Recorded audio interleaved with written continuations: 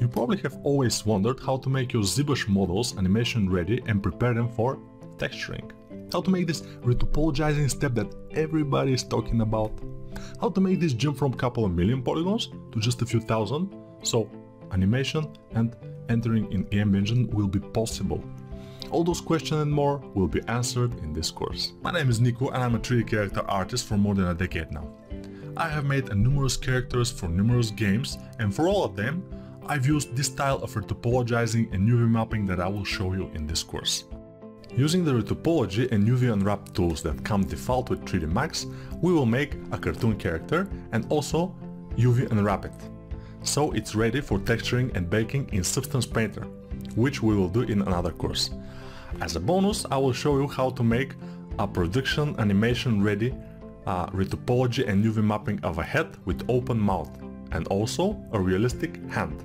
In this course we will learn preparing your mesh in Zbrush for export, exporting your meshes from Zbrush and import them into 3D Max, basics of 3D Max needed for retopology, how to start the retopology of a character, retopologizing tricks and hints, basics of 3D Max UV unwrap, hints and tips on efficient and quality unwrapping of a character, exporting a high poly realistic head from Zbrush and importing it into 3D Max, retopologizing a realistic head with loops in the right places ready for animation, making a good and useful UV map of a human head, retopology of a human hand, UV mapping of a human hand, and also some interesting random artistic stuff when we are doing something repetitive.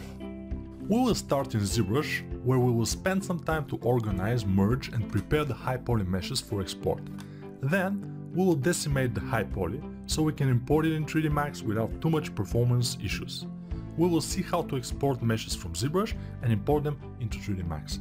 Then we will get familiar with the retopology tools and get some basic knowledge about 3D Max. After that, we will start the retopology from the head and horns and then going through every separate pieces we have, like arms, shoulders, cape and legs. As we go, I will tell you how I do retopology and how I approach the problems when retopologizing. We will then get familiar with the UV unwrapping capabilities embedded in 3D Max, and we will start unwrapping the character piece by piece and checking the unwrap with the checker texture. When we finish, we'll arrange all the pieces in a square texture space like a puzzle. When we are done with that, we'll export a realistic head from Zbrush and import it in 3D Max so we can start making it its topology. We will make a topology which is animation friendly and also include the inside of the mouth.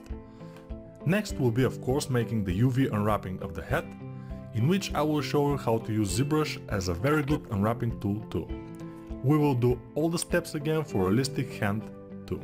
I made this course for absolute retopology beginners and no previous knowledge of 3D Max is required.